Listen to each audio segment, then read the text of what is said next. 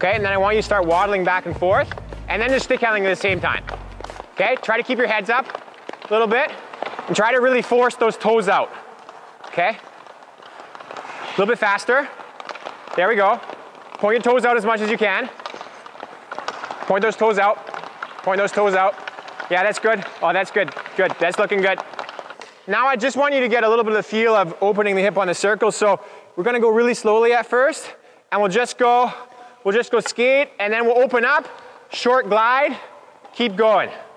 Short glide, keep going. So really slowly, just open up, feel the glide in the open hip, and then keep going. Okay? So Julie, you can start. And then you can go and just do 2 laps. Do 2 laps, and then the next girls will go. That's good. Feel that glide, yeah. Weight on your back foot. Hold that glide, lean into the circle. That's good. Trust your edges. Go a little slower, Evie. Trust your edges.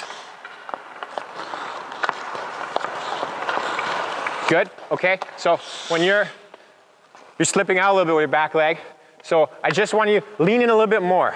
So I find if you lean in more, your edges will hook into the ice better. If you're straight like this, then that's gonna slip a little bit.